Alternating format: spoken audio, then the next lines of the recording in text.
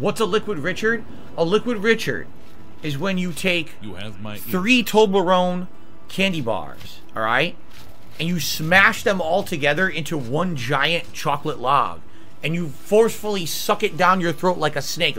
I'll eat the whole triple Toblerone in one go.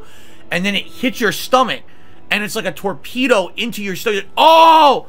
Oh! And you run to the bathroom. And you rip your pants off. And you sit down. And a giant rocket of liquid shoots out of your ass. It's like... And you say, Richard! That's a Liquid Richard.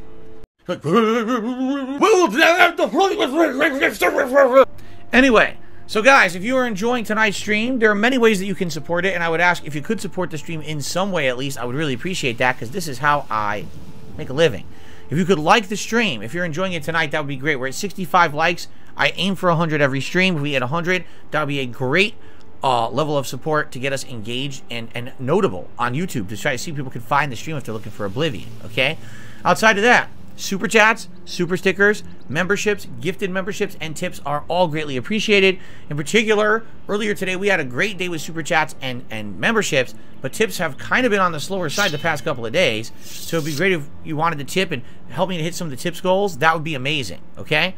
Now, while I was saying that, Jason just gifted 5 more memberships to the channel, including Edward, Mike, Bob, Elbereth, and Sen Z. So congratulations to the 5 of you on getting gifted memberships. Thank you so much to Jason for supporting the channel. And that gets us all the way up to 580 members and climbing. Thank you for that, Jason. Jason has been gifting lots of memberships to the channel in the last week, and I really appreciate that, Jason. Thank you so much. Why are tips more important? In particular, they're not. It's just that we've had a lot of support with the other methods. And the other methods, for example, Super Chats, memberships, those are things that take a while to get any benefit from, because there's a processing time on YouTube of about a month, if not longer, before you get anything out of them. While tips are something that I could use immediately to buy a game, pay a bill, get groceries on my day off this week. And I am kind of beholden to tips, you know, for that.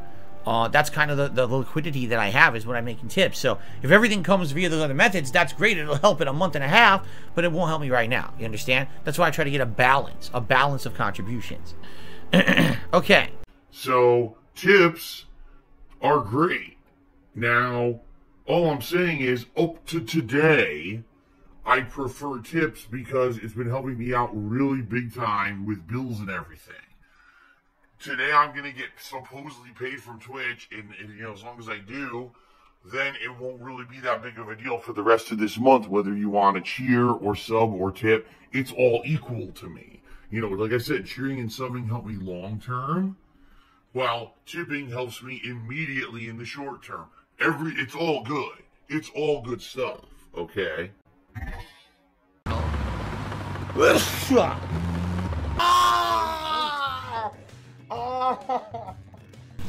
don't know what you're talking about, Returnal.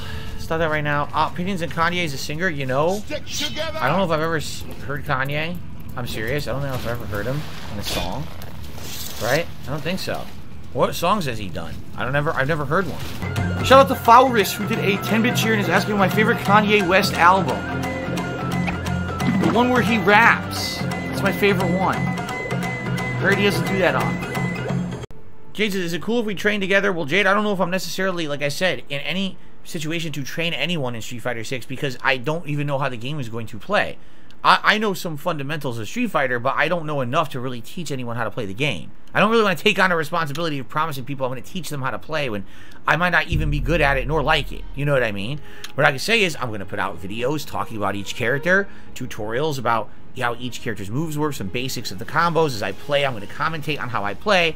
I may be doing nights where people can join and play against each other and stuff like that. So I would say, along that way, if you learn, great. But I'm not going to commit to trying to teach my audience how to play the game, quite frankly. I don't know if I'm going to be good enough. You know what I mean? Like, you want me to teach Super Turbo? I can teach Super Turbo. That's a game that I'm a master of.